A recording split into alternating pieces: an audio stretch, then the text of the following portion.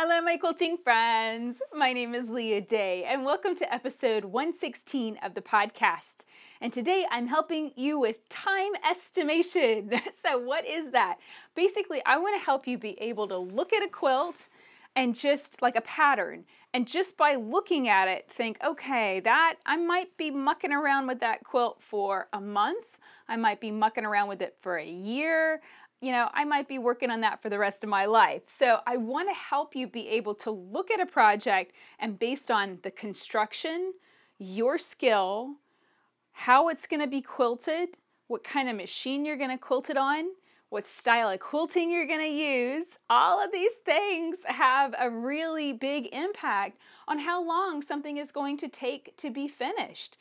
So I really glitched out on this episode. It's pretty long, but if you want to get straight to it, please jump ahead. So below the video or below the player or wherever you are listening to this podcast, you will find right below there is a timestamp and it will say whatever time it is that I finish with the intro here and move on to the topic of the podcast. So jump ahead if you want to get straight to it and start learning about how much time your next quilt project is going to take. It was a lot of fun. I had a really great time. I pulled out lots of different projects as examples, so that was good. And then I kind of had a brainwave as I was thinking about this for this particular project. So I have one more thing to add to everything that I shared in the podcast. I shot that already. And so I have one more thing to add, and that is you can always find an alternative creative solution to any tricky quilt. So in my head, this quilt has remained unfinished forever. Years and years and years. I think I might have put this together in 2010. Might be newer than that, but it was when AccuQuilt came out because the feather die was one of their very first dies, and that's what this was cut from. So 2010, 2012, something like that. And I've saved it and saved it and saved it because I just loved the colors and they were so cheerful, but I have not been able to finish it because in order to make this quilt last, I need to blanket stitch or satin stitch around every single one of these feather shapes, and I do not have time. It's not going to happen. So I've just come up with kind of, I think, a creative solution, and that is I'm going to go on ahead and baste it, and I'm going to just simply quilt inside each feather shape with a little internal echo, and then let it go raw. And I'm able to do that and say that's a good solution because the alternative is either giving this away to someone else so it can burden their lives, or it's to never finish it or to throw it away. And I don't like any of those options. I've kept this quilt for this long for a reason. And I think that reason is that I really like it. It's really creative. It's kind of my style. It's bright and cheerful and happy. And it's rainbowy too. I love rainbows. So I really want to finish it myself, but I don't have time to do blanket stitching or satin stitching on hundreds of feathers. It's just not going to happen. So doing that little internal echo is the best solution. So when I came up with that and realized, I can just do, let it go raw and kind of the quilt will be different from what I had in mind when I originally fused it together, but it will be done. And that's kind of the whole point. So I think that is one additional lesson for this episode, and that is if the idea you have, the method that you have is very complex and time consuming, you are allowed to change it and simplify it, and that's a-okay. All right, so a few quick things. I wanted to get straight to our giveaway this week. I forgot to do it. I forgot to pick someone last week. Or no, I picked someone that I forgot to show you. I wanted to give away these two strip packs. So these are 2.5-inch Kona cotton strip packs. I've got a dark blue and a light blue, and I figured they should go together. So they are going to go together, and they are going to Heather Henton. So congratulations, Heather. In order to enter our giveaway, you need to be a member of our Quilt Friends Club, and you can check that out at quiltfriends.club. And this is a members only membership group where you get to post questions and share pictures and post reviews of your sewing machines and interact with amazing quilters from around the world. It's a small group. It is off of all other social media, and it is very, very kind and supportive. So I do a little bonus giveaway for the podcast. So Heather's going to be getting these strips, and then next week what's going to be up for grabs is this Stash and Dash fold over organizer. It is a kit. It comes with everything that you need except for fabric. I made one of these and I shared I just shared some quilting tips about it because the instructions are so solid in this pack, guys. So this is super, super awesome. It is a by Annie organizer. If you want to go down a whole other tangent of awesomeness and get into bag making, then I would say by Annie is who you need to go check out because her bags are awesome. They really kick butt, and her patterns are very technical, meaning that you're going to first walk through all of the kind of construction of the smaller pieces, and then, and that will feel like it takes forever, but then at the, towards the very end, you're putting everything together and it all comes together really quick. So I think that you're really going to like this. So that is up for grabs next week, and a super special thank you to all of our new members: Mara Hirschbach, Kathy Starks, Bridget White, Deborah Hunsacker, Barbara Blodgett, Gina Maslow, Brenda Landureth, Elizabeth Fuhrer, Rita Jensen, Barbara Delarwell, Susan Nixon, Daz Schoengarth, Cecile Ellis, and Sandra Tier. And thank you guys so much for joining, and I'm sorry if I mispronounced your name a little bit. That's not my strong suit, but I am working on it. I am definitely working on that because what I am starting this week is audiobook narration, something I have been wanting to get into really for years, but I only kind of put everything together and kind of got my act together about it about 6 months ago. But I am actually going to sit down and put myself in jail, and I am going to record the audio for my new book. That is Leah Day's Goddess Quilts. So that is going to be recorded, and then I'm going to record Mally the Maker and the Queen in the Quilt. That is my quilt fiction fantasy story about a little girl who goes into a magical quilt world. And what I want to do is get back into Mally and write book 2 and book 3 back to back. But I thought about it and I realized, I really need to get back mentally into that world. And the best possible way to do that would be to read Mally cover to cover and do the audiobook, and then I can listen to it because I am an audiophile. I'm listening to audio all the time. I love audio. So I can listen to it several times, and then the major questions that I still have, the kind of like, oh, I think that's really going to help me find those little nuggets and really start playing. So I'm excited about that. And I am going to go on a hot air balloon ride on Saturday. And this is another thing for Mally Book 2. I already knew that hot air balloons were going to be part of that book. And I said to Josh a couple months ago, I said, oh, I really need to ride a hot air balloon at some point this summer. And I said that to him, I think in June. And then just so happens, this farm where we go and we get fresh pork and milk and butter and cheese and stuff, they're having a big farm day and they're going to have a hot air balloon ride. So I'm super excited about that. And that's going to be absolutely inspiring for Mally Book 2. She's going to go on another amazing adventure in the world of quilts, and I can't wait. So if that piqued your interest at all, come and check out Mally the Maker. You can find her at mallythemaker.com. And the Goddess Quilt Book, one last note about that, guys. The Goddess Quilt Book is coming soon. We have decided to limit the pre-order to only the people that are on the pre-order newsletter list. So in order to sign up, you need to go to leahday.com/goddess and sign up. You are going to get a notification when the book goes on pre-order, and it's going to be limited to you guys because we thought about it, and I've got the regular print edition, and then we have a new extra thing I'm going to be showing you in 2 weeks that's all coming out, and this could get really, really huge and overwhelming, so I'm going to keep it very, very simple. And yes, it's only going to be for those newsletter people, so come and check it out at leahday.com/goddess. All right, that's it. I kept it short today. I kept it short so that way we can get straight to the podcast.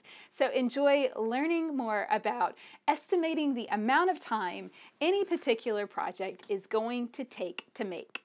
Hello, my quilting friends. My name is Leah Day, and welcome to episode 116 of the podcast.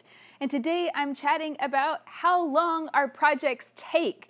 It's a good estimation. I want to kind of share my game plan and give you an estimation so you can look at a project. Maybe if you're shopping around and looking in a store, you can take a look at a project and go, no, that might not be a good project for me right now. Or you can say, yes, I have time for that. I'm going to go on ahead and pick up that nice kit and tackle that this month. So this is going to be a podcast episode where I really want you to kind of write down some notes and some things that you can ask yourself as you are considering taking on a new project. Last podcast episode was about 10 steps to tackle your UFOs. So if you have a lot of unfinished projects, definitely listen to that podcast. That's going to help you out a lot as far as really getting focused on finishing your unfinished projects and being able to finish them so that you can use them and enjoy them, and focus on finishing the most meaningful projects first, because obviously, what's the point in finishing a project that doesn't mean anything to you? There's no point at all, right? I mean, it's not like you want to finish something and be like, wow, I'm so happy that I finished this quilt that I hate. Really? There's no point to that. So don't do that. Finish the projects that you find most meaningful, that you like the most, that you cannot wait to see in your home. And real quick, I wanted to tell you guys about the project that I'm working on right now as I talk to you. I am working on a double wedding ring quilt. Very, very meaningful because this was cut out of the clothing that Josh's grandmother wore. And I am making this quilt for my mother-in-law who has had some health problems. I'm really hoping to finish this up by Christmas. So this is actually a very topical topic for me right now because I have projects that I really want to create, that I really want to create on a time limit, get it done and be able to gift it to someone that I love quite a lot. And so this is the height of a meaningful project. So I love being able to work on this while I'm chatting with you. And I can also share with you, kind of this has given me the idea for sharing this podcast because I can actually estimate my time remaining on this project based on just the little bit of work that I've done on it so far. So I think this is really fascinating. So very first thing about thinking through how much time a project will take, kind of this time estimation thing. How does this work? Well, the first thing that you're going to need is a little bit of quilting experience. It is really hard to do this if you were a total beginner and you've never made a quilt before, okay? So I'm going to say from the start, if you've never made a quilt before, it's going to be really hard to estimate your time, and I would say generally first quilts can take anywhere from 1 to 3 months, depending on the style and how complicated it is. And this is just an average, I would say. This is my very first quilt. I believe it took about 2 months to create, from cutting the fabric to sewing on the binding. It might have taken a little bit longer than that. The sheer volume of the number of techniques that you have to learn to make your first quilt makes it overwhelming. And that makes it also hard to estimate time. And that's going to definitely come into our whole, kind of complicated estimation. But understand that if you're just starting out, this is a tricky thing to really, have an understanding of, a good feel for. But the more experience that you get, the better you're going to get at this. And the more you're going to be able to kind of wrap your brain around, all right, I'm going to be committed to this for 6 months, or I'm going to be committed to this for 3 months, and really start mapping out that time and kind of putting brackets around it, and then not buying more stuff to fill in, whenever you feel that creative urge, go and create rather than going and buying more stuff that adds more pressure and adds more complication to your life, right? So the very first step when you're considering adding a new project to your plate is to look at the construction method. So I identified 4 main construction methods for quilts. A quilt can be pieced, and that is a traditional pieced technique with a straight seam, with a 1/4 inch patchwork foot That is actually fairly easy, and it's fairly fast. If all of your seams are straight, if all of your units are predictable straight edge units, then that is going to actually be the fastest technique that you can use to construct your quilt. So if you look at the quilt pattern and it's just straight seams, all piecing, it's automatically going to be faster. It gets slower, it slows down if there are any curved seams at all, because curved seams not only take more time to cut, they take more time to piece, okay? If there is applique, applique takes a lot more time. You have to prep the fabric, and depending on the applique method, you have to prepare templates. So you can't just cut with the rotary cutter and a ruler. You have to prepare templates, right? And then those templates or fusible web go onto the fabric, then it's cut or prepped in a specific way, then it's constructed and put together. So applique does take more time, it's usually more complex, and it usually takes up more space. And this is another thing that, you know, it's easy to not take into account the volume of quilting, but when I'm cutting yardage, I can take up, 36 inches wide from my yardage and, kind of fold it up. And I only need about that much space to cut yardage. I'm not very comfortable, but I can do it, right? So I need about that much space on my table for that. When I'm preparing applique, I like to have my entire ironing board open, so I spread out, and then I have my fabric spread out too. So I usually take up an entire table. And my tables are big, so I will take up the entire table when I am working on an applique quilt. And the size of quilt comes into that too. We'll get into that later, but the different techniques take a different amount of space. Space equals time, because of course you've got to clear that table in order to be able to use the entire surface. So where I might be able to quickly cut out some strips in a little corner of my table and not have to clean the whole thing up, I would not be able to do that with an applique quilt where I have to prep freezer paper, prep templates, prep fusible web, any of that stuff. I'm going to clear the whole table off. That's going to add more time, right? And if I don't finish it all in one day or finish it all in 1 week, then that is continual clear off the table, pull everything out. It really starts to ratchet up when it's like, oh, every time I pull that stuff out, I've got to do all of this work, and that starts to really add up, right? Whereas piecing, traditional cutting, straight lines, straight seams, makes it a lot easier to make, and that's going to make it a lot faster, okay? The last two construction techniques are a little bit more esoteric, not as common, and that is whole cloth quilts and then show quilts. So a whole cloth quilt is a quilt that is entirely designed to be quilted. It is not pieced, it does not have any fabric sewn onto the surface of other fabrics. It is one large piece of fabric. Technically, the construction of a whole cloth quilt is faster than piecing, because all you have to do is design your quilt and then mark it on plain fabric. It is less common, however, which adds to the technique factor of learning new techniques and new skills. So that takes more time.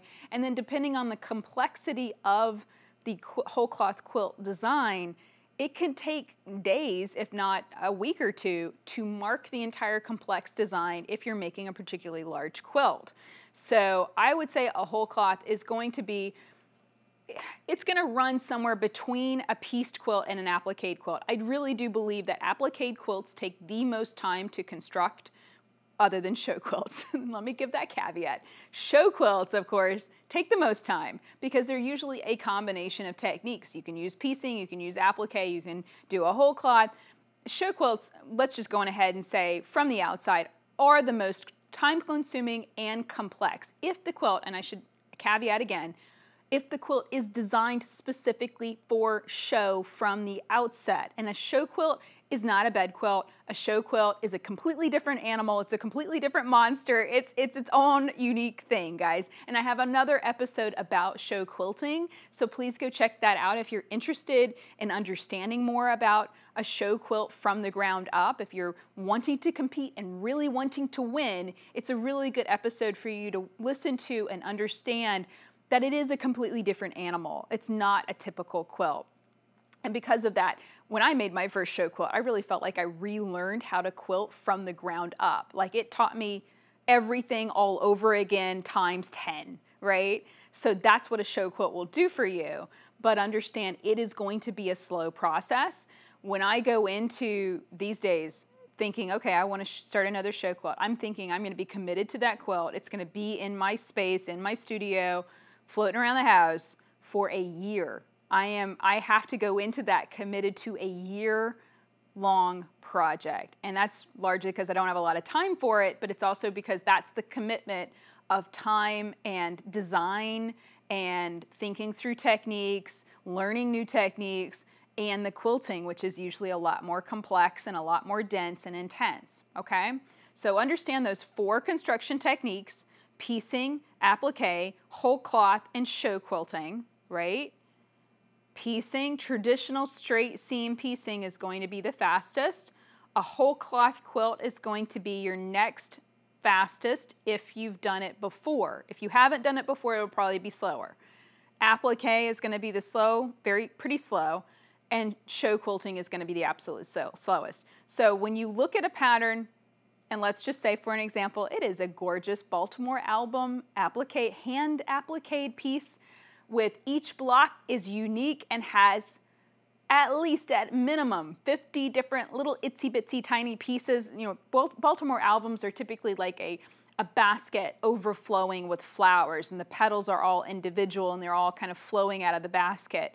You know, if it's like a minimum of 50 pieces per block, you're going to be mucking around with that for a year. That's a show quilt. That's like applique on crack, right? So, you know, it takes it to a different level when you're thinking about something like that. If it's like an applique daisy and it's that big and it's just very simple, very, you know, very, very easy shapes, you know, it's a different scale, but I still feel like applique is our most time-consuming construction technique, other than show quilting. Your next choice about construction has to do with the type of fabric that you use. So let's go back to, you know, obviously we know piecing, applique, whole cloth. Now what are you going to make that quilt out of? Are you going to use a pre-cut or are you going to use yardage? If it's a pre-cut, you will save time. It will go faster, right? Because the fabric is already cut possibly to width for you, so you will not need to trim it up. You can just go on ahead and piece those 2.5-inch strips together. You can go on ahead and piece those 5-inch squares or those 10-inch squares together, and it's already ready to go. If you are working with yardage, especially for someone like me, I pre-wash everything, I starch everything, so automatically yardage is going to be treated very differently from pre-cuts, which you can't really pre-wash and prep the same way. You can't wash a pre-cut without having it fall apart. So yardage takes more time, basically, in short. If you're going to work with yardage, I really do think that it's a good practice to pre-wash it, starch it, iron it. That way it's flat, it's crisp, it's easier to cut, and it's going to result in much more accurate pieces. Meaning if you prep the fabric properly and then you cut exactly 2.5-inch strips, there is no contest. That strip you cut will always be 1,000,000 times more accurate than that pre-cut bought off the shelf that was cut by a machine, okay? Of course, it takes more time. So this is a primary part of what Dad does for us. My dad works for us, and he pre-washes, he washes my fabric, he starches it, he presses it. Whenever we're working on a book or a big project, Dad is doing all of that prep so I can be shooting videos. So that lets you know how much time this can take. I mean, for me, prepping up the fabric for a new quilt, depending on the size, can take 1 or 2 weeks of time. Okay, and that's before we even really start cutting it to exact shapes or even start piecing it together. So working with yardage takes more time. And I oftentimes will get emails from people that get kits. So they order a kit online from somewhere and then they end up with these big, massive pieces of fabric. They don't know how to cut them. They maybe don't even have selvages, so it's really hard to figure out how to cut those pieces of fabric. And I've gotten some really, distraught quilter emails from people that have ended up just way over their head on these projects with fabric that they don't know how to work with. So I would say a general piece of advice, if you are just starting out, if it is your first quilt, a pre-cut is not a bad thing. It's a good thing to get started with, to just understand the basics, and it'll get you started faster, so you're gonna see more of an instant gratification kind of thing. And you're gonna see those blocks come together easier and faster than they would if you had to do the whole 9 yards of prepping up fabric, starching, pressing, and cutting. And all of those steps, there's just so many nuanced steps to quilting that it can be very overwhelming. So I think starting with pre-cuts is a great way to start.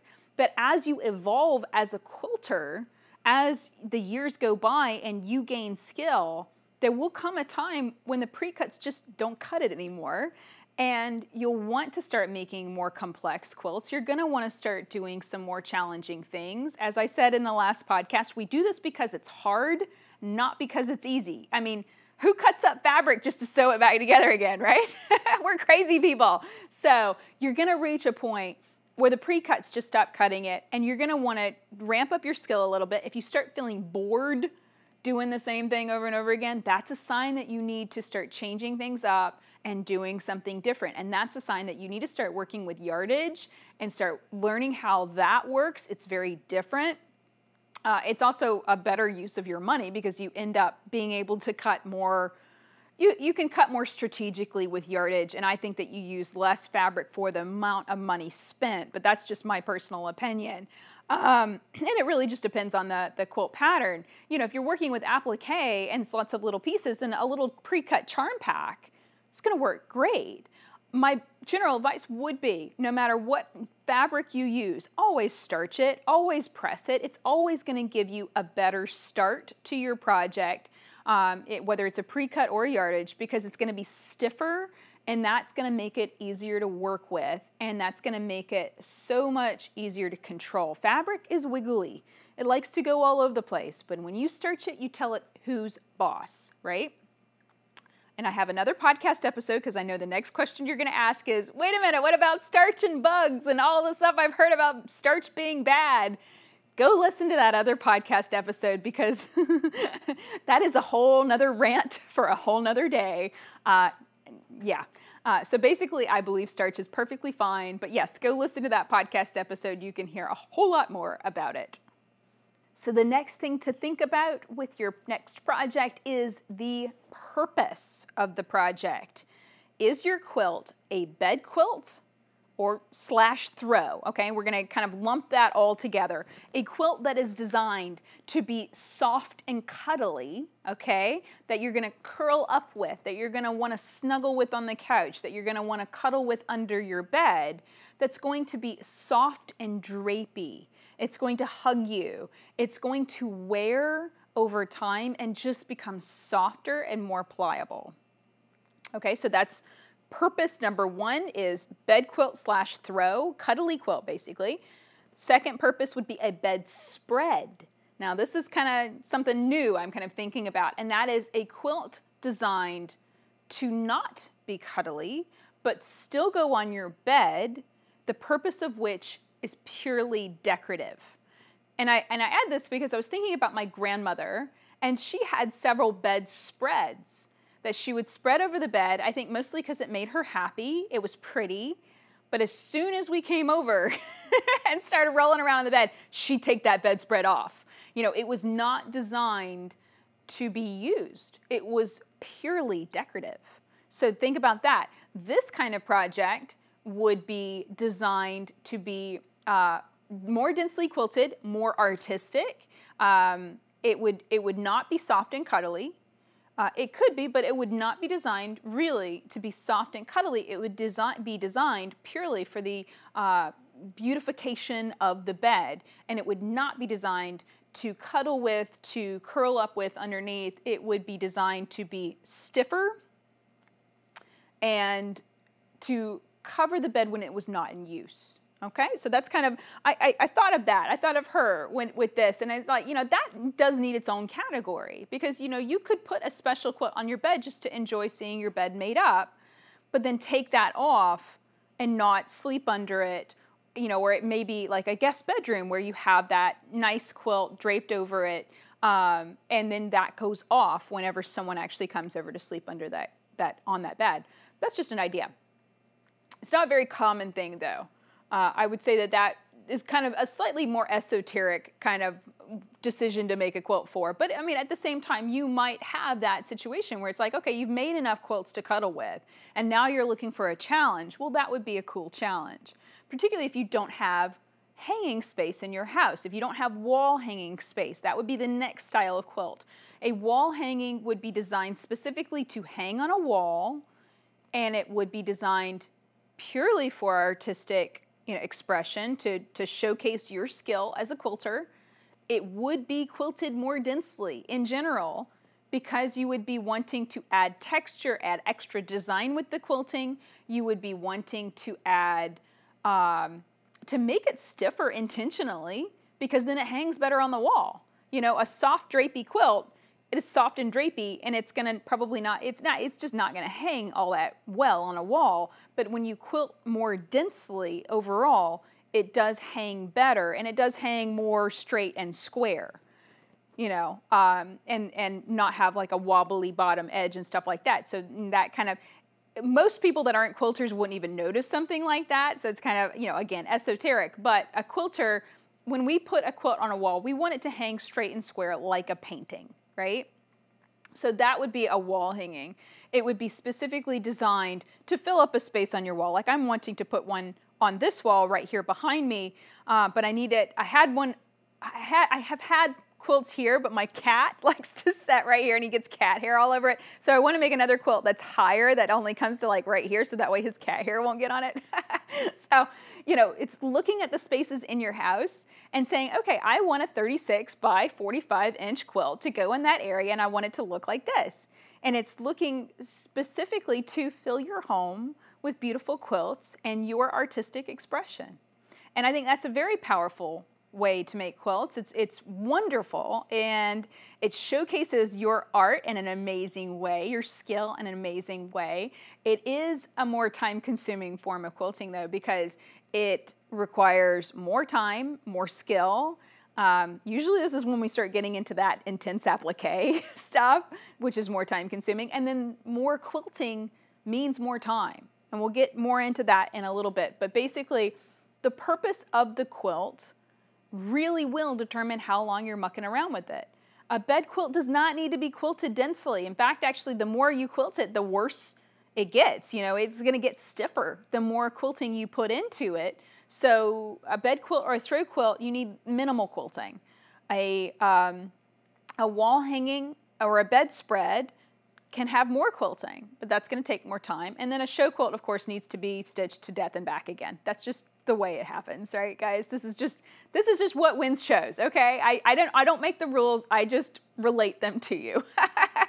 So that's another thing to think about. What is the purpose of the quilt? Where is it going to go in your home? What are you going to do with it? And I should also add, maybe baby quilt is another category too. It is similar to a bed quilt or a throw quilt. It needs to be quilted less densely. It needs to be quilted enough, though, that it can take the washing. So you can do a little bit more stitching on a baby quilt because you're going to wash that quilt a lot, right? 100+ times in the first year at least, right? So I think a baby quilt, and then it's also going to come into that category because it's smaller, it's going to be faster. Even though you put more quilting into it, it's going to be smaller, so it will be a faster project. So those are all things to think about. What's the purpose? Where is it going to go? How much quilting does it need? Okay? Size. This gets right back into what's it for. If it is a king size quilt, guys, you're going to be mucking around with that thing for a long time. I'm just saying, I've been working on a king size quilt, the Friendship Sampler, all year. Actually longer than that. It's been 1.5 years that I have been messing around with that quilt. So king size quilts are beasts, and they take a lot of time. I mean, just the sheer amount of fabric to, you know, yardage wise or pre-cut wise, cutting up the sheer amount of fabric to cover, what is it, 108, 106 inches? It's a lot of fabric. That is a lot of yardage. And yeah, that takes time in and of itself. Piecing the quilt top takes time, and then quilting that, and especially if you're quilting it on a home sewing machine. And we'll get into the style of quilting next, but let's get back to size of quilt. Kings are going to be your absolute most time consuming. Coming back from that, you can pretty much stair step it down. Anything smaller than a king is going to take less time, right? Baby quilts are going to be the absolute fastest. Wall hangings, I mean, if it's a small wall hanging, I could probably knock something like that out faster than even a baby quilt, but I mean, it really depends on the style and design. Get back to construction. Is it pieced or is it appliqued, right? If it's appliqued, even if it's a small wall hanging, I could probably, I know I could piece and quilt something densely faster than I could applique and quilt something densely, okay? So these things start to overlap, definitely. Not only the purpose, not only the construction technique, but also the size.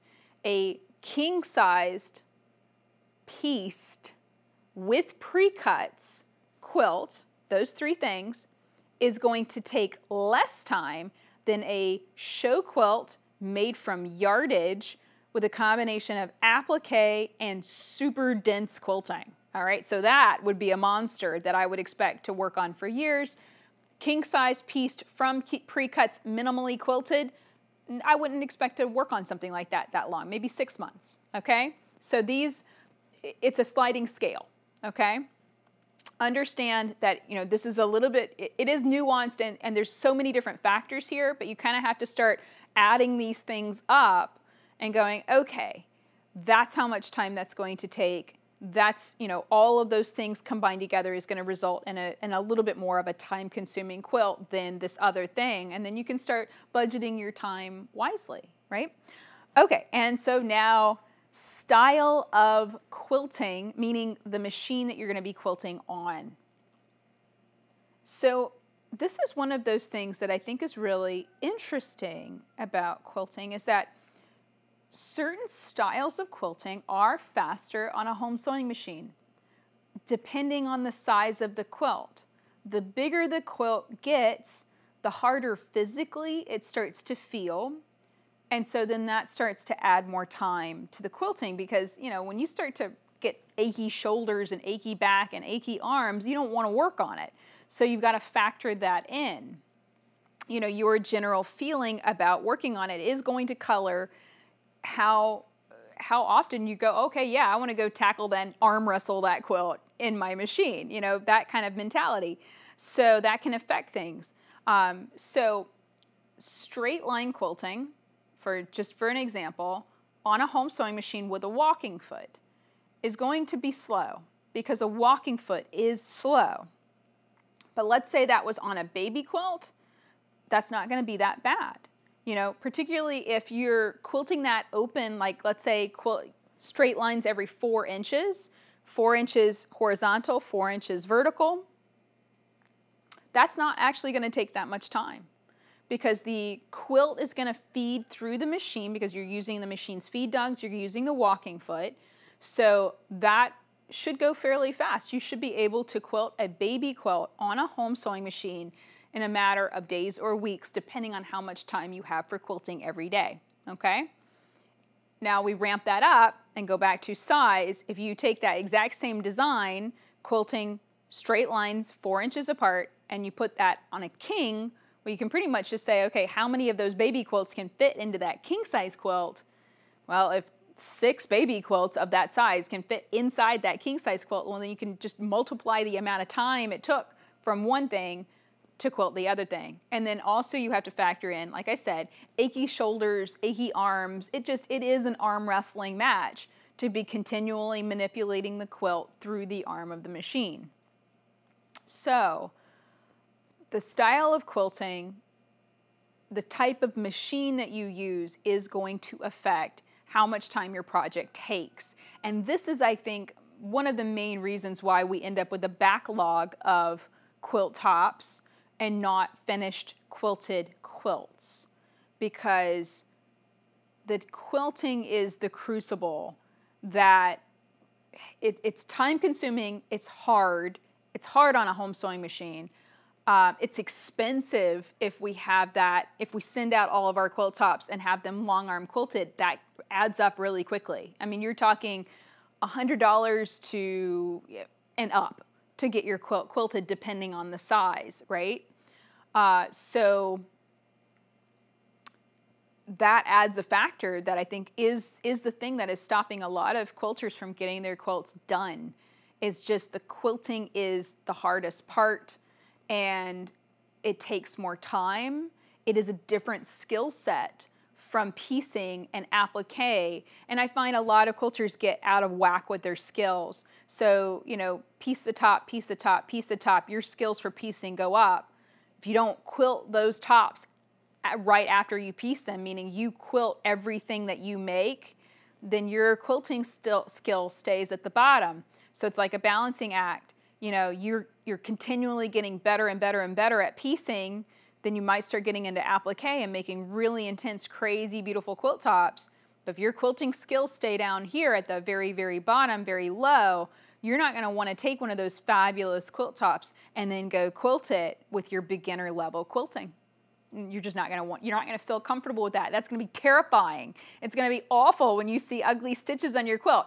And yes, there are ugly stitches on your quilt. I'm the first person to tell you that. The whole beginning free motion quilting aspect of quilting on a home sewing machine is traumatic. It's ugly, guys. It's not any fun, but you've got to get through those ugly stitches in order to find the good looking stitches. And how much time that takes depends entirely on how much time you're willing to put into it and how many quilts you're willing to sacrifice on the altar of learning how to do it, right? So this would be definitely a situation of putting yourself in jail, of saying, I pieced this beginner level quilt, now I'm going to make myself quilt it, so that these skills stay on the same level, so that I progress naturally with every quilt that I make. I'm not allowed to just fold that up and put it away. I have to go quilt it.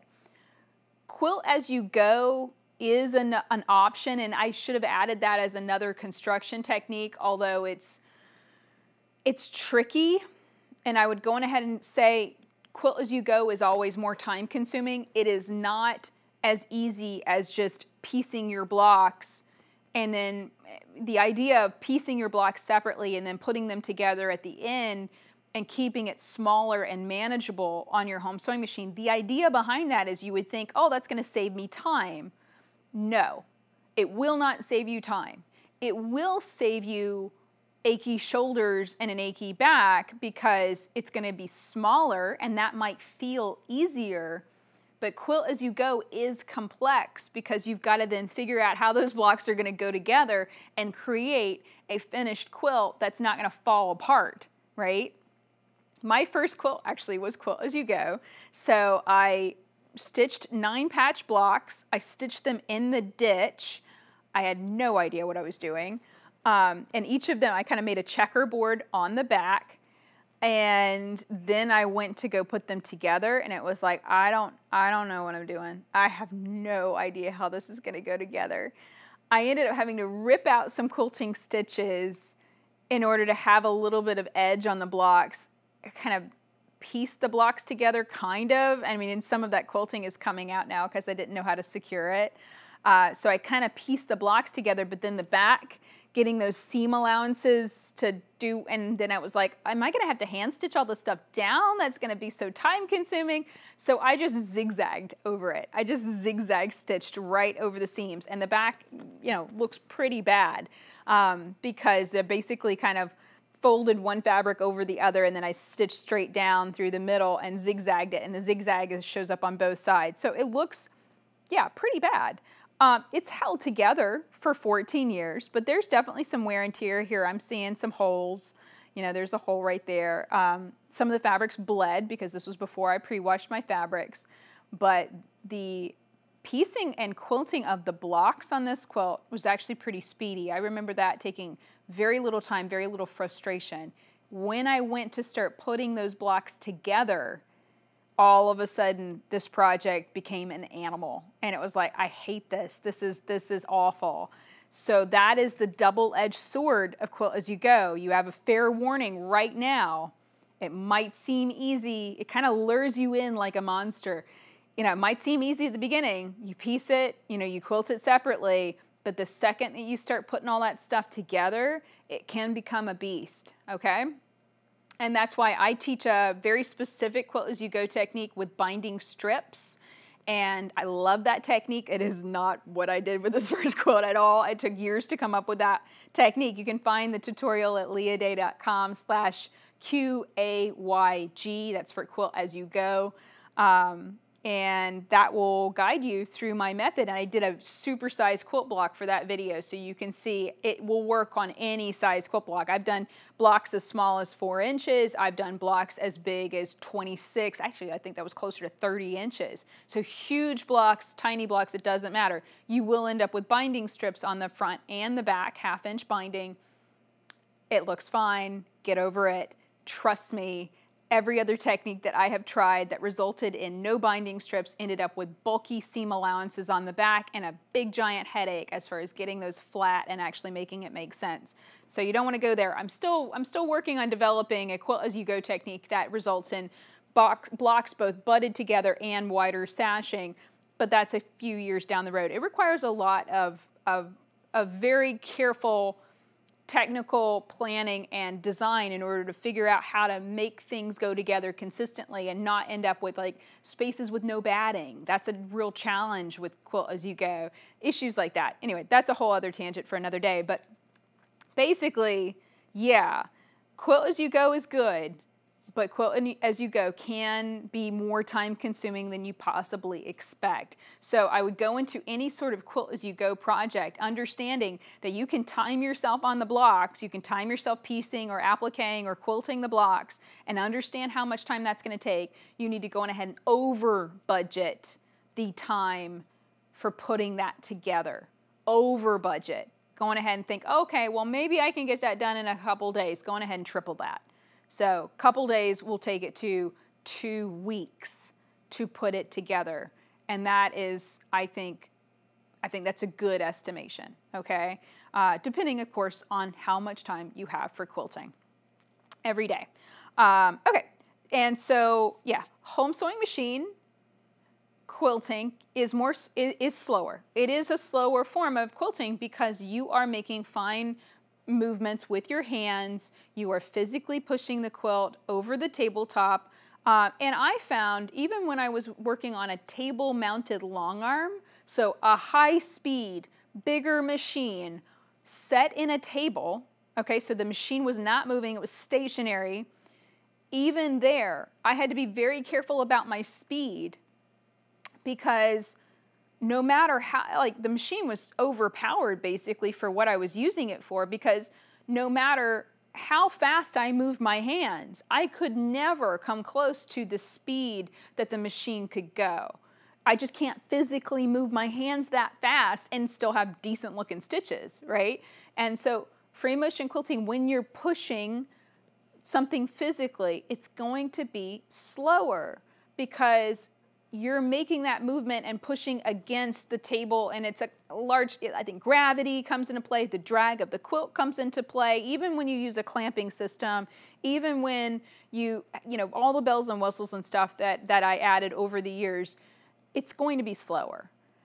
And I say that because when I switched to a long arm on a frame, so that is the machine moves, okay, the quilt stays still, it's so much faster. Because the machine is moving with the slightest push, so less physical effort, with the slightest push, you're making it go, you're making it form stitches. You don't have to do the balancing ratio of speed and movement the way you have to on a home sewing machine or a table mounted long arm. Of course, if you have a stitch regulator, and I have a different feelings about stitch regulators on those styles of machines, but basically I find the stitch regulator on my long arm on a frame is awesome. It works solidly, it keeps my stitches nice and tiny the way I like them to look, no matter how fast I go, unless I go too fast. But pretty much if I stay within that sweet spot range on the long arm, my stitches stay the same size and same shape. They're consistent, so I don't have to do that fuss and fight and learning curve to make consistent size stitches. That's the biggest hurdle with learning free motion quilting. Like I said, it's ugly at the beginning. It looks terrible at the beginning. That's a large reason why, because you're doing three things actually. You're pushing the quilt under the needle on a home sewing machine.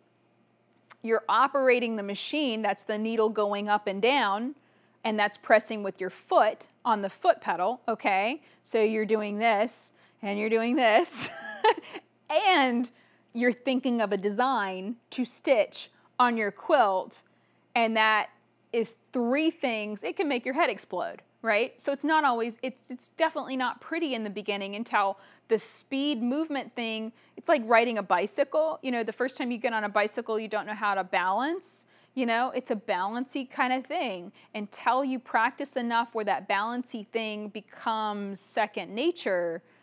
Thinking of the design is almost too much. That's why, when I'm talking to beginners, my #1 piece of advice is stick with really simple shapes. Just simple curving lines is a perfectly fine design to start with for several quilts, because it's too overwhelming to think of much more than that. Go with what's simple, and like I said, if you start with those simple quilts, your beginner quilt, quilted with your beginner level stitches, they go together. If you quilt your own quilts from the beginning, then you never get your skills out of whack. So there's lots of options if you're like, well, I have a home sewing machine, it's got a small harp, I like walking foot quilting, but it's slow, it is starting to cause some physical issues. Look into your local area about renting time on a long arm. It's becoming a lot more common than it was when I started quilting in 2005. Long arms weren't even really a thing in 2005. Now, 2019, there are 2 long arm dealers within driving distance, like less than an hour away from my home, with long arms to rent time on. And that's considerable. I don't live in a metropolitan area. I live in the boonies. So, the fact that that is available that close to me tells me that this is a lot more widespread. And so just look around and see what's available for you. Rent time, you'll probably have to take a class to get certified to use the long arm, and that's just going to teach you the basics of long arm quilting and not to break the machine, because that would obviously irritate everyone at the dealership. So, you got to take that class just to learn how to use the long arm, how to load it, how to change the bobbins, how to thread it, all that good stuff. And then you'll be able to rent time on the long arm and be able to come in, load your quilt on, and most likely you'd be able to quilt it in a day, and most rental long arms that I've seen are set up at king sized. So you could come in with a king size quilt, and let's say you did something really simple, straight lines, 4 inches apart, you will have that quilt quilted in a day. And I can say that because I did that exact thing. I had it was a queen size quilt. It was huge, and it was for Quilt Market. I had to have it done, bound, shipped in 1 day. There was no way I was going to be able to meet that deadline with my home sewing machine. There was just absolutely no way. So I rented time on the long arm. I did straight lines going in one direction. I took it off the machine and repenned and that was when I was using zippers, but I repenned it and got it back on the long arm again. And I did wavy lines going in the other direction, nice and wide apart. It was a perfect quilting design. It was super, super simple. It got it together, it got it finished, and it was done in a day, okay? So I really feel like this is something to think about and experiment with. If you've got lots of quilt tops stacked up, and you can't think of really sending all of those out to be quilted by somebody else, really consider renting time or learning more about long arm quilting, because that will be a faster way to quilt it and less physical kind of stuff on your body. The other alternative is to just really push yourself to master free motion quilting, walking foot quilting, and ruler foot quilting on your home sewing machine. You got to make yourself do it. If you've got a backlog of quilts, quilt tops, and none of them are done, you need to stop buying more fabric and piecing more quilt tops. I mean, I know that probably is what makes you very, very happy, but you've got to do something about that and decide to stop making more UFOs, because that's what all of that is, and start getting serious about turning those into finished quilts. And bite the bullet, deal with the ugly stitches, understand that you're going to put beginner level stitches on pretty advanced quilts, and you're going to have to be okay with that. They might go from quilts that you prized and on, were just like, oh man, that, that's such a gorgeous quilt, I want to give that to so-and-so. And now you might look at it after you quilt it with your beginner stitches and be like, I wouldn't want anyone to see that. And that's okay. That's okay to say that, and it's okay to donate those quilts to charity. But I'm being honest, because this is hard. I've talked and shared and helped many, many people learn about free motion quilting. And I have a stack of practice sandwiches filled to the brim of ugly stitches, the normal way that it looks whenever you are starting free motion quilting. And it is Frankenstein scary, because you don't have the ratio of hand movement to speed of your machine. You can't think of the design fast enough. You're constantly stopping and starting, and and then the movement too is very herky-jerky. So you might be trying to stitch a teardrop shape and it ends up looking more like an amoeba, and that's normal. It's not abnormal to have problems when you first start free motion quilting. It's not abnormal to have skip stitches and eyelashes and bird's nest and to suddenly start worrying that your machine has just broken. That's normal, guys. And this is why there's, a lot of quilters that just never learn how to free motion quilt and never learn how to quilt their own quilts on their home sewing machine, because it's really hard. Okay, I'm just being honest. I hope you don't mind, as I am being completely honest. Okay, so let's talk about the quilting style, because we covered the style of construction method, so piecing, applique, whole cloth show quilt. We talked about the machine that you use to quilt it. So home sewing machine is slower than long arm quilting. Okay. Now let's talk about the quilting style. And this is something I talk about a lot in my How Do I Quilt This series for the Quilt Friends Club. And this is how much quilting you put on a quilt and how that quilting is designed to work really will change how much time you're messing around with it. So stitching in the ditch is more time consuming because you have to stay right in the ditch.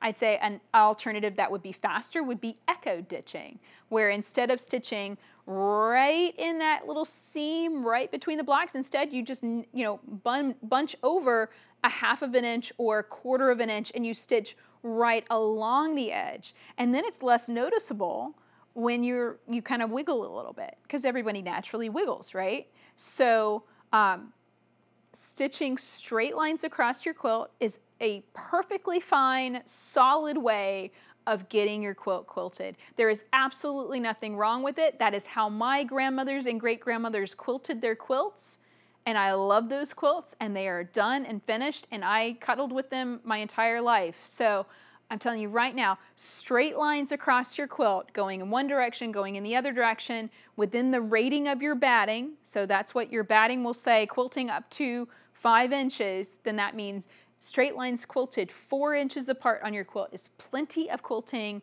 to get it done, get the job done, and the batting will not shift in the middle of the quilt. That's as much quilting as your quilt needs.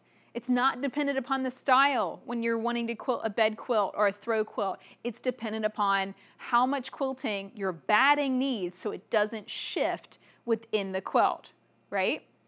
So minimal quilting is fine. Why stitch it more when you want it to be soft and cuddly? Why stitch it more when that's going to take more time and going to be an arm wrestling match if you're doing it on your home sewing machine? Why stitch it more when you don't need to, right? So if it's a bed quilt, if you are quilting on your home sewing machine, look for a batting with an extremely high rating. So quilting up to, you can find battings. Quilter's Dream has great battings, and they are quilting up to 10 inches. Some of them are quilting up to 12 inches. So a quilting up to 12-inch batting would allow you to get away with lines stitched 11 inches apart. You want to go within that rating, right? So that way you're not pushing it. So 11-inch lines spaced apart. That is some huge, that's bigger than these blocks on this quilt. So it would be like, here's a line, and then way down here's a line. You know, minimal quilting, guys. You know, when we see these quilts at show, this is kind of the why we run away with this idea that our quilts need more quilting and we kind of beat them to death with it, is that we go to shows and we see this fantastic, amazing quilting that's super, super dense and intense and crazy, and then we go home and we think, oh, I need to do that to my bed quilts. No, they're two different things. It's a cat and a dog. I mean, they're two different things. A show quilt is meant to be a wall hanging that is meant to be over the top, fantastic, knock your socks off. A bed quilt is meant to be soft, cuddly, and fast to finish, so you can actually use it and enjoy it in your lifetime, right? So that's what I really want to encourage you to do. Don't quilt it to death. If it's meant to be soft and cuddly, make sure it stays soft and cuddly. And I'm kind of ranting about this a little bit because I actually made a really major mistake with a quilt I made for a friend of mine. I thought I was making it better, and I was actually making it worse. And it was one of the first major quilts that I quilted on my long arm, and it ended up coming out, it was a combination of too thick of a batting and using minky on the back, which can tend to stiffen things if you quilt it too densely.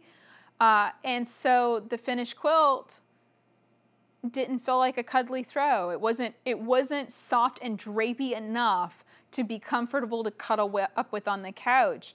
And so she ended up hanging it on her wall, and that was not the purpose of it. I really wanted it to hug her, and it didn't do that because I beat it to death with too much quilting. And that was a waste of my time, right? I ruined the quilt, basically. I ruined the purpose of the quilt that I was making for my friend because I quilted too much on it, which is a waste of my time. I should have quilted it much more open. Then it would have done what I wanted it to do for her. It would have hugged her. It would have comforted her. She was very sick, and it didn't end up doing that. So I mean, I'm kind of beating this in because I feel frustrated even now about that particular quilt. Like I can't believe that I made that mistake, and it was really one of those. It was at my turning point from going from a home sewing machine quilter and thinking of like, oh, beat it to death with texture, to more of a long arm quilter where the mentality is quilt it as much as it needs and then let it go, right? And it was really quilted too much. It was quilted way too much. Another style of quilting, this is for a quilt where you want to put a little bit more time into it, where the purpose is not for a cuddly bed quilt. The purpose is for like that bedspread where it's more decorative, a tablecloth quilt, which is what this is. I have another quilt here. This is my heart medallion quilt.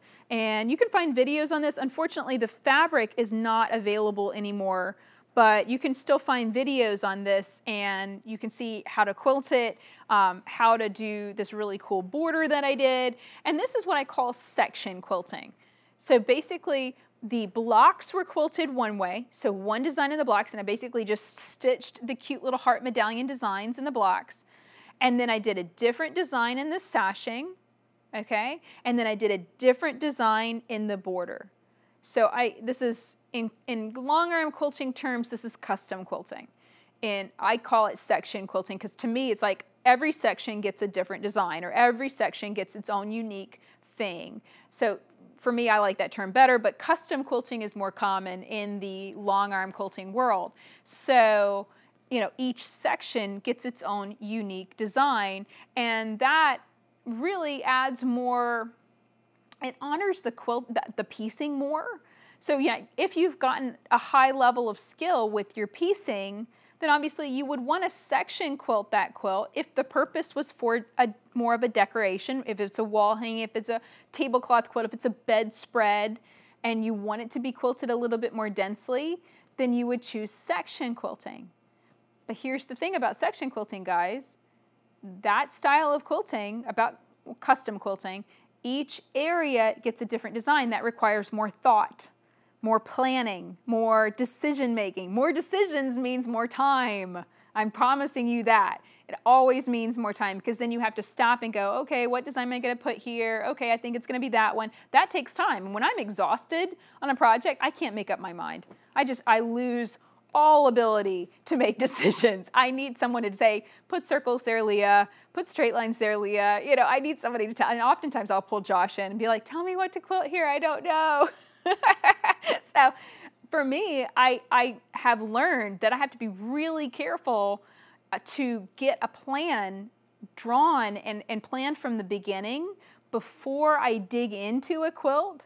Because as I dig into it, I kind of run out of energy on it. And when I run out of energy to a certain level, I can't make decisions anymore. And then that's when a project gets stuck for me, because if I can't make a decision on it, then that means it can't go anywhere. Because so many things are dependent upon choose this or this.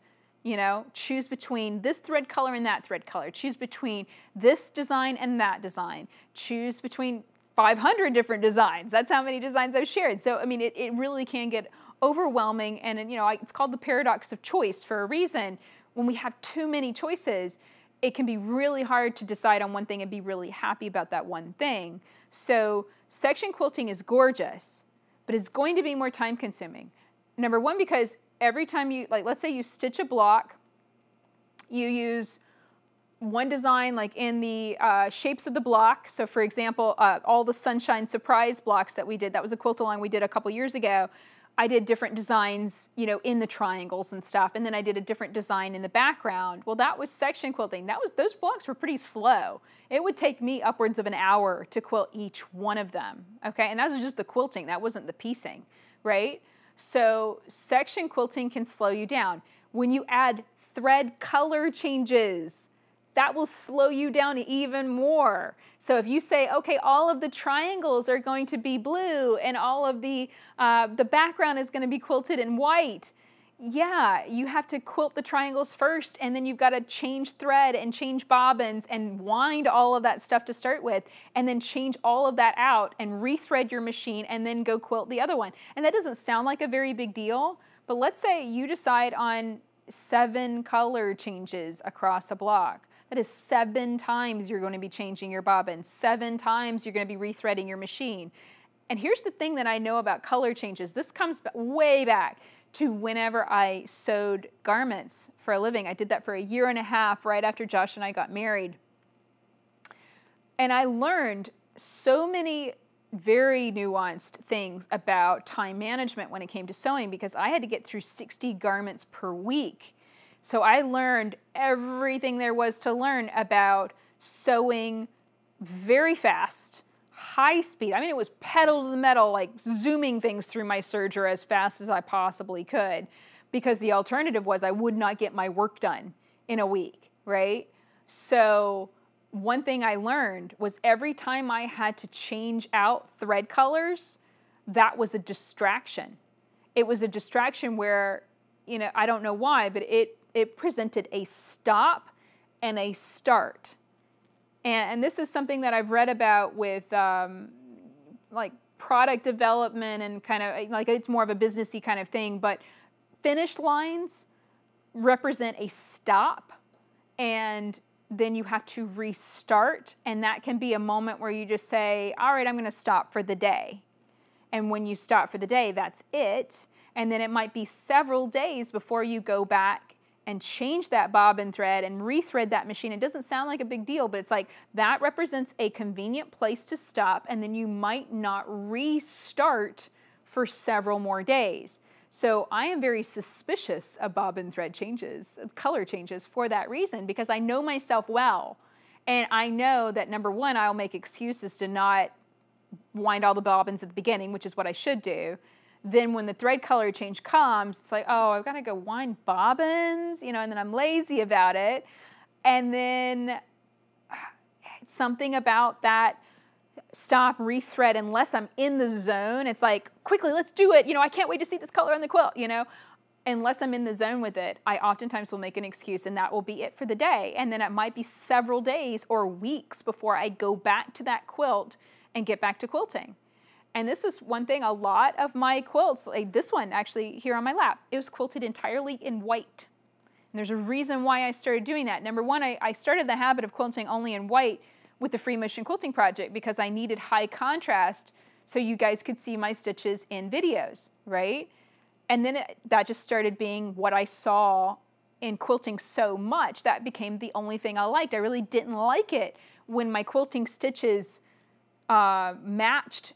Especially, I don't like it at all when my quilting stitches match with the fabric color, because then what's the point? You can't see it unless your face is like right up on it. So I started quilting everything in white, and then it became my thing, to where I almost don't like a quilt if it's quilted with matching thread or even a slight contrast. I really like to see white stitches on my quilts, right? And it also saves me a lot of time. I wind 50 bobbins. That's an exaggeration, but I will wind 10, 20 bobbins at once. And then all I have to do is just change out the spool, because I will run out of spools of white thread and, you know, and then popping in new bobbins. And then I don't have to worry about thread color changes, right? I know that sounds crazy, and a lot of people really want blended colors, you know, the same color thread on the same color fabric. Number one, it's like quilting in the dark. You can't see what you're doing. And if you can't see what you're doing, you're not going to be improving. You're not going to be improving your quilting ability if you contrast thread on the back of a quilt.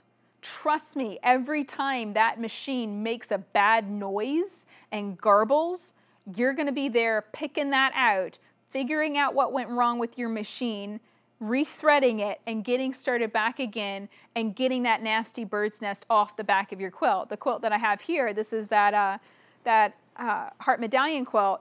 It has a dark, kind of medium, well, I should say medium purple backing, and you can see those white stitches, right? If I had a bird's nest here, you would be able to see it.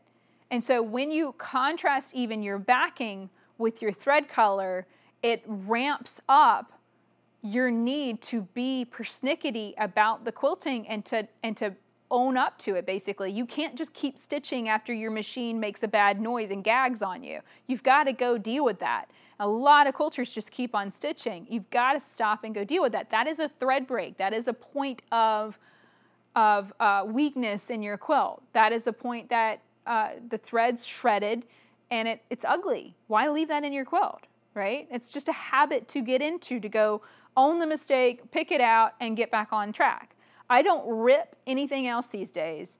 If I make a mistake on my quilt, I keep on going. But if it makes a bad noise and I know there's a bird's nest on the back of the quilt, that always gets picked out because it just looks terrible. And it's going to come out eventually anyway. You know, it's gonna do its own, like, you know, untangly thing in the washing machine, and then it'll be big, long, nasty thread tails all over the place. So you've got to stop and pick that out. So, long tangent, but basically, all over quilting, let's say straight lines, stippling, any all over quilting style design is going to be your fastest quilting style. Okay, whether you do it on a home sewing machine, a long arm, any kind of machine, that's going to be the fastest quilting style because you are ignoring the piecing, you are ignoring the applique, you are ignoring whatever is on that quilt, and you're saying, this is utilitarian, I'm just getting it done. And that is perfectly fine. I'm giving you permission. If that is what the purpose of your quilt is, for a bed quilt, throw quilt, baby quilt, if it's the purpose is just to cuddle with it on the couch, do not beat it to death with quilting. Straight lines over it and be done. And move on to the next one, right? If it is a tablecloth, a wall hanging, something super special, a bedspread, and you want it to be stiffer and you don't want it to hug you when you curl up with it, then you can put more quilting into it. That's section quilting or custom quilting. Understand it's going to take more time. If you change those thread colors, it's going to take more time. If you get nitpicky about every little thing and pick out your mistakes, it's going to take more time. And that's okay. We put as much time into a project as it deserves, meaning how meaningful it is. If I'm going to put a quilt on my wall and look at it every day, yeah, I'm going to be pretty picky about how it's going to look because I'm going to be looking at that thing every day, right? I want to make sure that it's going to be my style and it's going to make me happy to see it there, you know? Okay. Last style would be show quilting. Without saying, I don't have to really go into it. Really, really, really time consuming. Super dense quilting. you know, basically stitching where the texture becomes the quilting design. I'm holding up my whole cloth quilt again here, guys. Very time consuming. And I can't really even estimate how much time I've got left on this little piece. It took years to get to this stage. This was a little test piece that I made for Duchess Reigns, and I think I started that in 2012. So this started in 2012, and I have no estimation on how much time finishing that border will take. And then, you know, binding it, of course, will be easy, but just being, you know, quilting densely through that border, even though most of it's filled with feathers, this could take another, you know, several months, depending on how much time I put into it. Now, if I put in a regular 15 to 20 minutes a day on that piece, yeah, it's going to get done. But it, you know, right now it's in, you know, I pulled it out of a drawer before it was here with me on the couch today. So it's not obviously not going anywhere in the bottom of my drawer. It's not going to get any work on it there. So getting it out and getting it on the machine is the first step, right? How much time I put into it every day is the next step. And this really goes in perfectly for our next part of this whole time estimation thing, and that is, how much time do you have to quilt every day? Is it 15 minutes? Is it an hour? You know, right now, starting today, time yourself and see how much time you can fit into your day, and not like, don't try and maximize it. Just minute, you know, how much natural time, not if you like rush through dinner or snap at your kids or like fend for yourselves, I'm gonna go quilt. You know, that's not realistic. It's not sustainable. Whenever I pull that kind of stuff, I mean, I can maybe get away with it if I have major deadlines and stuff. I could maybe get away with it for a month, and those deadlines have got to be super, super, super special, and this is why I don't really quilt to deadlines anymore, because I hate that. But I can maybe get away with that with my family for a month, and then they're just kind of sick of it. And it's like, yeah, no, no, go make dinner. Let's enjoy ourselves. Like, what is the point of living life if we don't enjoy ourselves together, right? So I would say, don't try and maximize your time, because that just makes it torture and not any fun. Instead, how much natural time do you have for quilting and your craft without diminishing anything else that you're already doing? For me, that's about 15 minutes a day, and that's the time that I get to do my little hand stitching on the couch. And that's the time that I say is like, for me, I'm not doing something for my business. I'm not filming that. I'm not doing anything like that. This is my time to do what I want, and it's either hand stitching on the couch, or sometimes I'll go downstairs and do some quilting. But that's it, you know? That's as much time as I have every day, realistically, for quilting. Now, sometimes I can take that 15 minutes and stretch it. You know, it might turn into 2 silly television shows on Amazon, or, you know, some YouTube videos or something. I might stretch that a length of time, but I'm saying this very carefully, because I don't want you to feel like you've got to go stop doing something that you love in order to push more time at quilting. Unless, of course, that thing is wasting time with like video games or trolling social media. I mean, like, there's things that we can do that is a complete and utter waste of time that me personally, I would rather be quilting, you know? So I have eliminated time wasters. I don't game anymore. I don't get on Facebook. I don't even get on Instagram hardly anymore, guys, because I noticed that those things, and Pinterest especially, it's like when I turn on those apps, it's like my brain just gets hijacked, and then it's an hour later and I just lost all my time for quilting, right? So eliminate your time wasters as you also dig into how much time you have for quilting, and measure that amount of time through the entire week, and just see how much time you've got. And that's going to really help you say, okay, well, I've got an hour for quilting every day, and that means I've got 7 hours a week. And, you know, I love this. And yeah, I want to take on that harder project that's going to take more time, that, you know, it might take 5 hours to piece that crazy Baltimore album block, you know, or applique it and put it all together. But that would be a value for your time, because you're building skill and learning something new. If you have 15 minutes a day, and this is after, you know, a crazy hectic work day, and quilting is what you do to relax and chill out, then piecing, stick with piecing, stick with simple designs that aren't super stressful, and, make the quilts that you want to make, basically. But don't bite off too much, because you're going to end up, basically, any project that you take on that is more complicated is going to end up taking you months and months longer, because you just don't have that much time to put into it. My situation right now is I don't really take on huge, crazy projects anymore, because I know that they'll end up getting stagnated or stuck. And I don't want that floating around my house. So, the goddess quilts that I have been making more recently have shrunk in size. Instead of making something that's 60 inches wide, which I love huge quilts, they're not sustainable for me. I can't do that anymore and keep the momentum going with the length of time that I have for quilting.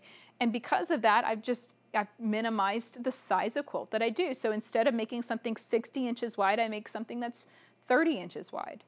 It has less impact, but it makes me a lot happier to get it done faster instead of mucking around with it for years.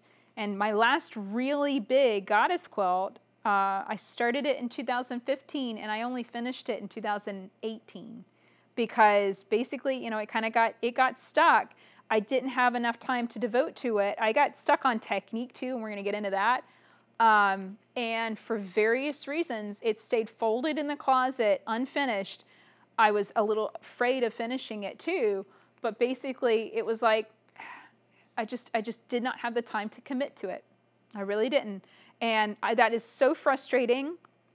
But I want to share with you guys, having over-committed on projects before, it's not any fun. So if you don't have that much time for quilting, be honest with yourself about that.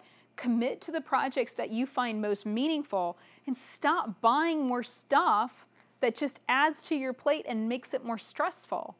You're not doing yourself any favors. And then you have to find places to store that stuff. I mean, I've been going through my studio continually for the last 2 years, and I find that, in a large case, I've spent a lot of money on storage units to store all the stuff that I bought that I'm not actually using, but I bought, on impulse or whim or whatever, because the buying was easier and it made me feel creative, but it was a cheap kind of substitute for actually going and quilting.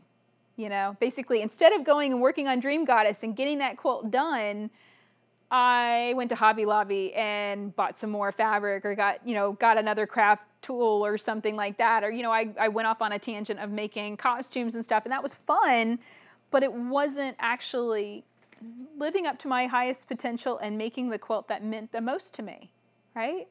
I hope that makes sense. Okay, so next thing to think about is learning new things. Whenever you are tackling a brand new skill, even if you have already learned something similar, any new technique in a quilt is going to take more time. And this was another reason why I didn't finish Dream Goddess for several years, is because I wanted to use a new binding method that I had not used before. And that alone kind of got that stuck, because I was afraid of messing it up. So I didn't want to finish it, so I didn't want to bind it. It's like the binding was the thing looming on the horizon that I was resisting. And it was really silly, because once I figured it out, it's now one of my favorite binding techniques. It's a faced binding and pulls the edges to the back, and it's really a perfect way to finish wall hangings and even show quilts. It's a really terrific technique to learn how to do, but my resistance to learn slowed that quilt down. Another example of something like a skill to learn, I have 2 quilts that need to be framed. I've never framed a quilt before. I've never stuck a quilt in a picture frame. And while that may not seem like much, that has slowed both of those projects down and stopped them from getting out of the drawer and getting finished, because number one, I didn't even know what size of frame to order. I ended up ordering the wrong size of frame for one of those quilts, and then ended up having to order a different one. So, even something as small as buying a picture frame for a quilt can be something that slows it down. As silly as that sounds, it really can. a new piecing technique, if you're learning how to piece with curves, if you are learning how to do fusible applique, you've never done it before, it's going to slow you down. And this definitely gets into quilting. If you are learning free motion quilting for the very first time, you are going to go a lot slower on that quilt than you will once you've quilted your 5th free motion quilted quilt. So understand the first time you do anything, it's going to be the hardest and it's going to be the slowest. It's going to take a million years. Every time you do it after that, it's going to speed up. And I really think that you should try and approach projects adding one new thing that's new, unless you're just beginning, in which case, you know, it's all huge and overwhelming. But after you kind of get the basics under your belt, add one new technique or new skill with every quilt that you make. And then that way you don't get bored. You don't stagnate with your quilting and just, you know, constantly grab pre-cuts and make the same quilt over and over and over again. You're changing your skill, you're building new skill, you're learning new things. But understand that every technique that you learn that's new is going to slow you down. It is going to take more time. So if you're in a hurry, go with what you know. Do traditional straight seam piecing.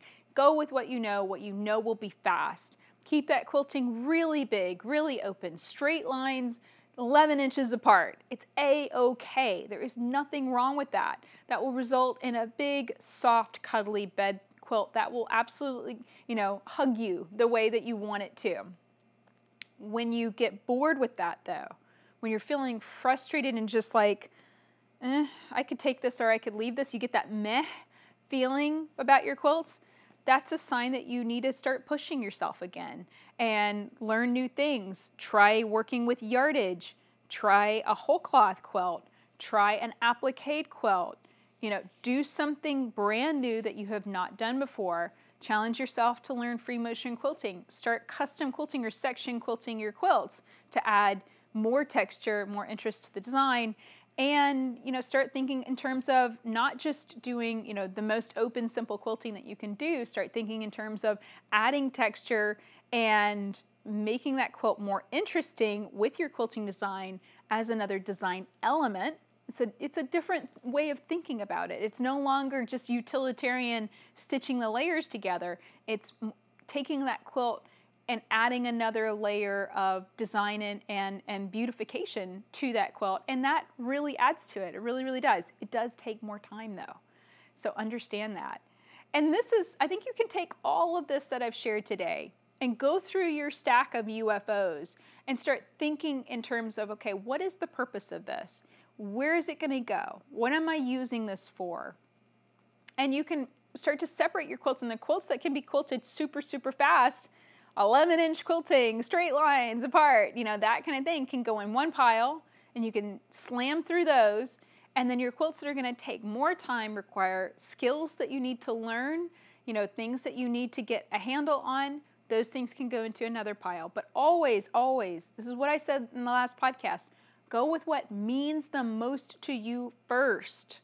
That is always the number one thing. There's no point in working on a project that you don't care about. Absolutely no purpose.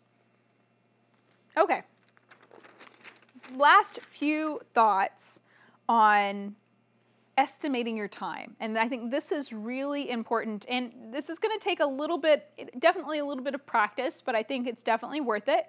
And that is to time yourself making a block or two and see how much time it takes. This is a great way of knowing how long you're going to be mucking around in a project, and then you can decide, okay, well, it's supposed to be a king-size quilt, but I'm only going to end up making this a baby quilt.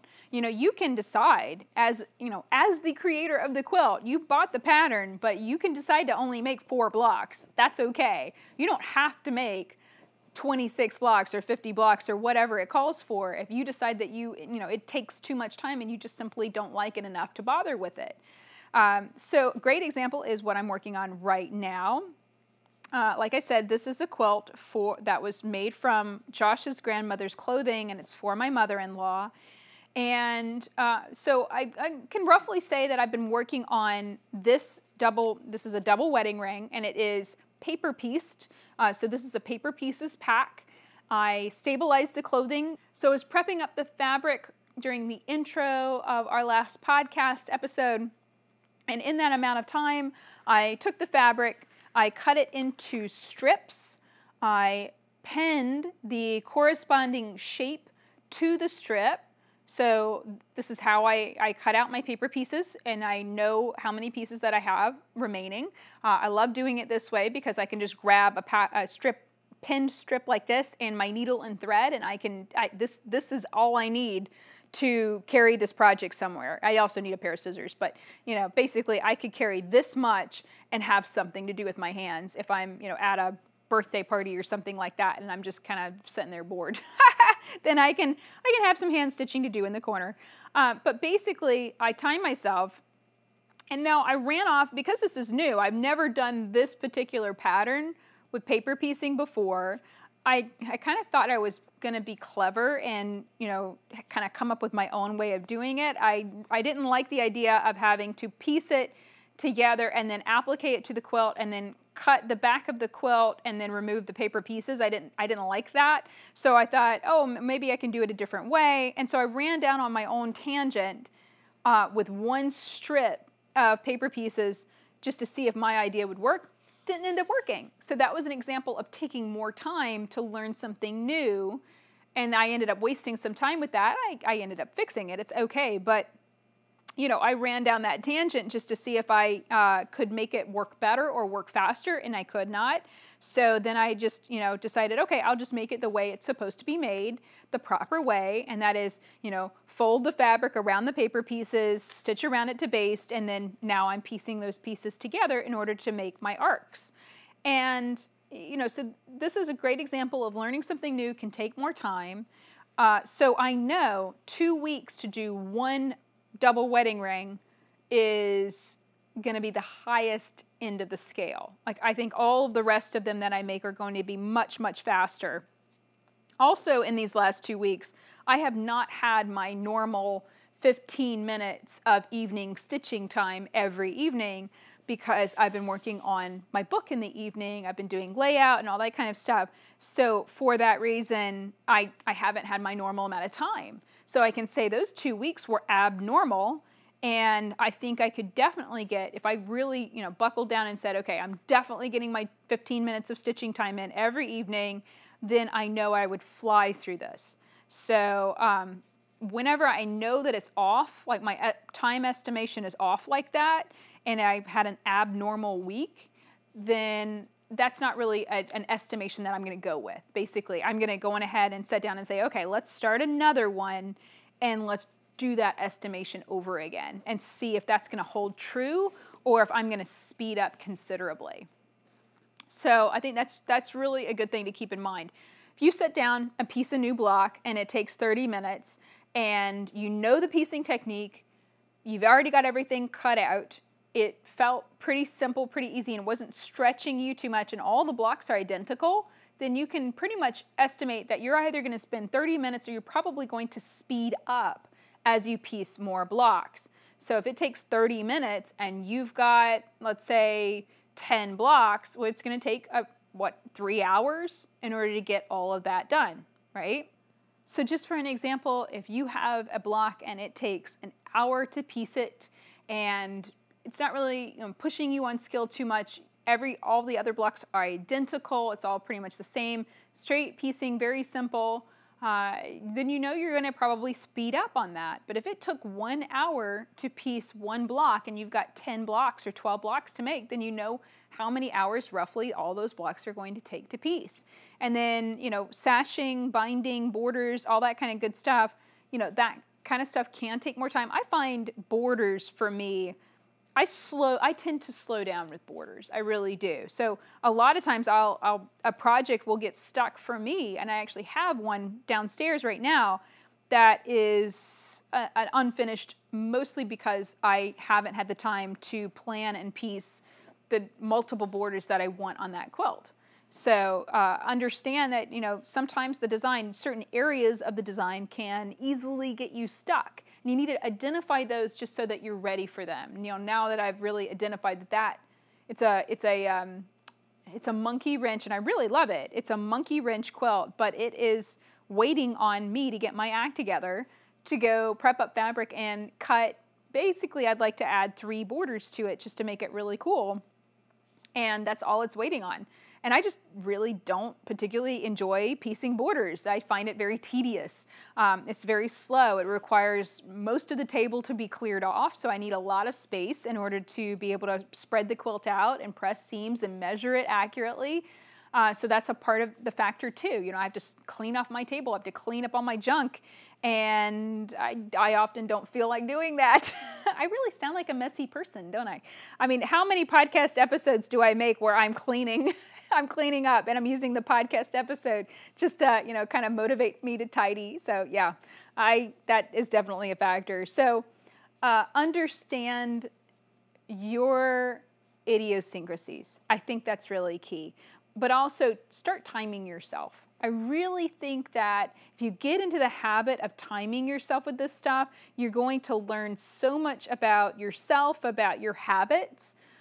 You might find that you're losing, you know, an hour, 2 hours a day to a video game. And we had another podcast episode about the addictive nature of video games. I was speaking to my friend Luann, and you know, she quit video games this year, you know, cold turkey, and said, I'm not going to do this anymore, and has opened up so much time in her day and is being able to knock out so many more projects because she's not spending her time in a virtual reality. And we talked a lot about just how, like, iPad video games are very different from the console video games that I grew up like. I grew up playing Game Boy, and it wasn't a big deal. But I also didn't grow up with television. We didn't have a television in my house growing up. So that my parents bought me the Game Boy largely because I had a 2-hour bus ride, and, you know, and I was allowed to play pretty much only then. So I think it's very different now, and it's very easy to get sucked in and addicted to a video game. And I was addicted to an iPad video game for about 1.5 years. And I just basically lost that time. It basically just burned it up in smoke because I got nothing done during that time that I was playing that game.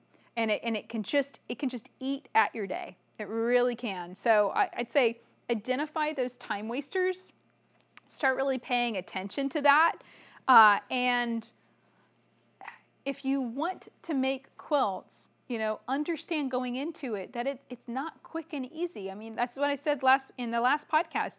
It's not quick and easy. It is slow and time consuming, and it's having that ability to commit to saying, I am going to be looking at these fabrics for the next 6 months.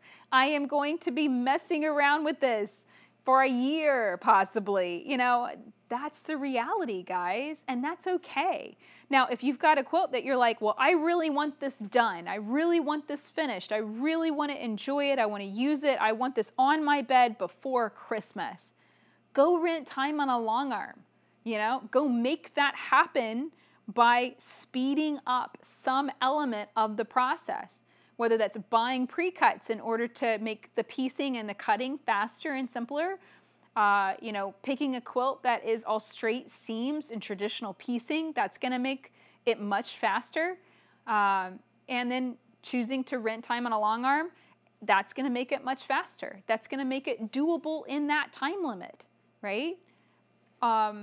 But it's also okay to spend a lot of time on a project too. You know, there's projects that I look back on where it's like, wow, that was something that I carried with me through that time of my life. You know, I feel like, you know, the gaming stuff was a large reason why Dream Goddess didn't get done for so long. And when I look at that quilt, I don't know. I mean, it's not that makes me happy by any means, but I can look at that quilt and say, you know, that was made during that time of my life where I was wasting a lot of time. And I mean, I'll never get that time back, but I can look at that quilt and see that lesson there. And I really feel like different quilts have, you know, really can kind of, you know, it can be that quilt of that year, and you kind of, it makes you remember that year and look back on it with fondness. When I look back at certain quilts that I've made, you know, certain quilts that I've given away, that I don't see on a regular basis. And then when I see a couple quilts at Dad's house or something like that, it's like, oh, that takes me back to when James was little, when I made that quilt, or that takes me back when we first moved into the house and I made a big, huge quilt to cover one wall of our house because the wall was really ugly and I didn't want to paint it. So I just covered the whole wall with a big, giant quilt. Yeah, I mean, it really can take you back when you only have a handful of projects and they're very special, very meaningful projects, then they stand out in your mind and memory in a very different way. And they can become kind of a touchstone to the past in a very special way. When you've got 50 projects and they're all, kind of like trinkets, and you could give or take, and it's kind of meh feeling about all of them, then they don't really matter the same way, and they're not going to really stand out. You're not going to be able to remember, like, did I make that, the year my daughter was having a baby, or did I make that the year my son was going to college? It's not going to hold the same level of meaning for you if it all kind of looks the same or if it all kind of meshes together. And so for that reason, I don't think trying to finish tons and tons of projects is a good thing. I don't think that's a positive. When I've been goal setting a lot lately and really think about the projects that I have in progress, the quilt tops that I've got in my home, and I am a volume creator, guys. I can sit down and be like, all right, we're going to make another 300 designs. And, I can start making lists and scratching things off my list and that kind of thing. And I realized that I really have to step back and stop doing that, even though that's what's easy for me. That's what's easy. I have to stop doing that and do what's hard. And the hard thing for me is focusing on one thing at a time. Only one. And carrying it through from beginning to middle to end. A lot of times I have 6 different projects in progress, all these balls in the air. Every surface of my house gets completely cluttered. I get very distracted and stressed out because of that. And then nothing is any fun to work on, and it's all chaotic and rushed. And I hate that. And that's what I really want to work on. I'm going to really tap into stopping that habit of having so many things in progress that nothing gets done and everything is chaos. And what I've identified is just one thing at a time. So I have this one handwork project in progress. I have this double wedding ring. I have one quilt that I want to quilt on my long arm next that's going to get put on the long arm in the next day or so. I have one project that I am determined to get it done on my embroidery machine. And, it's like just those 3 things is plenty. That is a lot on my plate, and and for me, I have a lot of challenges too, because, I've also got to be thinking ahead. And it's like, okay, what's our next project? What's Dad working on? What's Josh working on? And kind of keeping everybody busy there too. That's a whole different ball of wax. But really staying laser focused, I think there is so much value to that. And it is so hard because there's so much, there's so many kits and there's so much stuff and there's so many UFOs and there's, right now I've just got this gigantic mess downstairs because of pulling out the long arm rim and still not getting everything back in place. And it's keeping things clean and organized and using that to keep the chaos down and to keep things very, very focused. So I think there's definite value in that. And if you are a single project quilter, I just have to wonder, for the single project quilters, do you get more stuff done? Do you feel like you get more stuff done? And are you more satisfied with those things that you get done because you're laser focused on it and not got 17 balls in the air at any given time? I just have to wonder. There was a time that I was a single project quilter, and I was mostly that after Josh and I got married, because, during the main time I was sewing and sewing professionally, so I could not have any other projects out while I was sewing because that was my main thing. And then I didn't have any money to spend on any fabric other than one quilt at a time. And I had a fabric stash that was literally like, it fit in a little box under my bed. And that was it. I had no other fabric than that. So when I think back to that time, it was like, there was no option to go buy more fabric or get distracted with another project. It was, I have got to take this through to completion because I need that quilt for my bed, number one. And then also, there is not space for more projects in this, we had very, very tiny little apartment. And when I think back to that, I mean, it was frustrating. It was very hard to feel limited in that way. But at the same time, I got a lot more done. I got my first quilt knocked out in a month or two, and, second quilt done in a month or two. And these were not super simple, small quilts. They were pretty complex, and I was designing them myself. I was not working off of patterns. So when I think back to that, I really think having that laser focus, something I want to get back to. It really is. I think that might be the key, guys. And it also, I think, might be the key to keeping a project very meaningful, too. Because, how can a project be meaningful if it's like one of 7 that are in progress at any given time? It can't be, right? So I think focusing, understanding what you're getting into, understanding from the outside, wow, I have picked a, complex Baltimore album show quilt. Go into that understanding the challenge. Go into that expecting to be looking at that quilt a year from now, okay? And that kind of mind blown, to actually think, okay, it is September 2019 right now, and I could be looking at that quilt again, still on my sewing machine, or like I'm putting the binding on in September 2020. So consider that, guys. That is a very real possibility for something like that. But that's not necessarily a bad thing, Spending the time on the project is what's required to take it through to completion. And as I said in the last podcast, leaving unfinished projects behind can be a burden on your family, and it's not nice. It's not a good thing to do. It will leave them with something that they can't use, but then they might not be able to get rid of out of guilt. And that is a really stuck kind of thing. You don't want that. So I hope that this podcast has helped you. I hope that has given you some insight and inspiration. I know I'm going to be getting my little Express Your Love framed up nicely. I'm so excited about that. And this is just one of those things. As simple as it seems, just buying the right sized frame for a quilt, was challenging. It was like, when I got that finally pulled out, I had the frame, I pulled everything out, I laid the quilt, I opened the frame, I put it in there, and it didn't fit.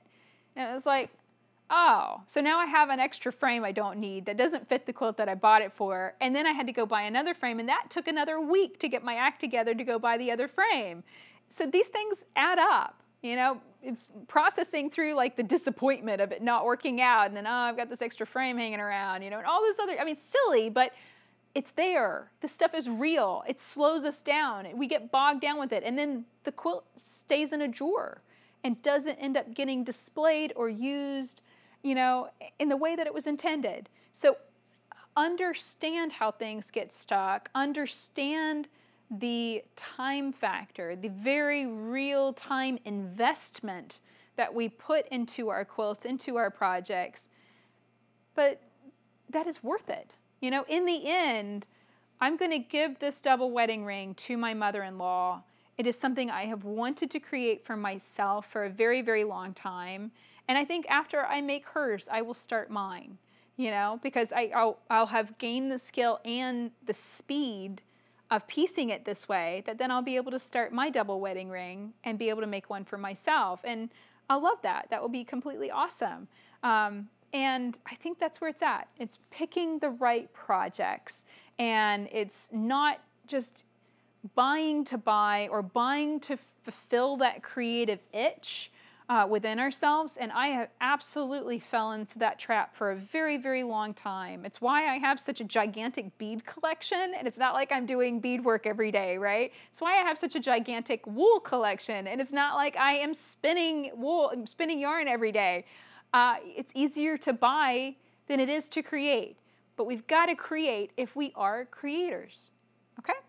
So I am stepping off my soapbox. You guys have heard it all. I hope that this episode has helped you.